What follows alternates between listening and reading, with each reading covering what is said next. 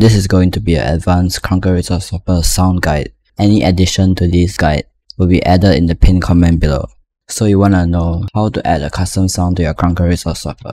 First, if you wanna find the custom sound, you can go to the Krunker texture viewer, Ctrl+Shift+I, go to network, and then select the class that you want, say Triggerman, and then I want this new skin.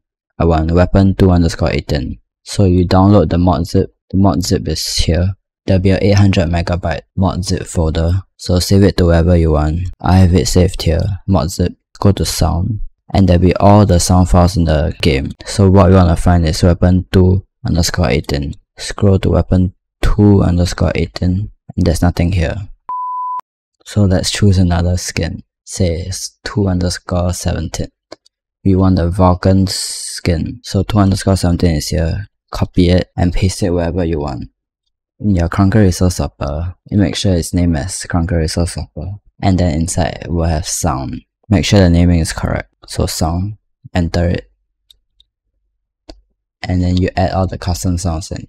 So just now we wanted to add weapon 2_17, but instead of directly pasting the file in, you paste the file weapon 2_17 and name it to the default name weapon_2. This will be such that the custom sound is applied to the default skin.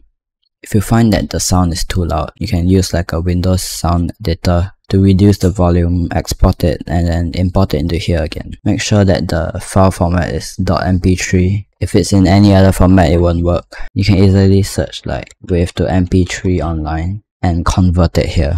Remember to add it into your KrunkerResourceSwapper, then sound folder inside. Rename it to the actual namings here. All the actual default sound namings are here.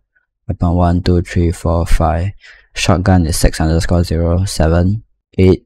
8 is 8_0, 9, 10, 10_0, and all the way, with the _0 being an alternate sound for each custom sound. For other sounds you can also change. It's like the step sound and the nuke sound. You can change like a nuke sound to a less obnoxious sound, and the step sound to a more satisfying one that you like.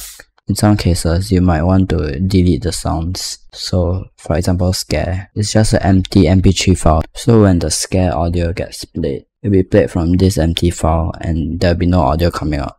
That's all for this KrunkerResourceSwapper sound tutorial. If you have any questions, feel free to leave them in the description below or join my Discord server. Remember to like and subscribe, and I'll see you in the next one. Peace.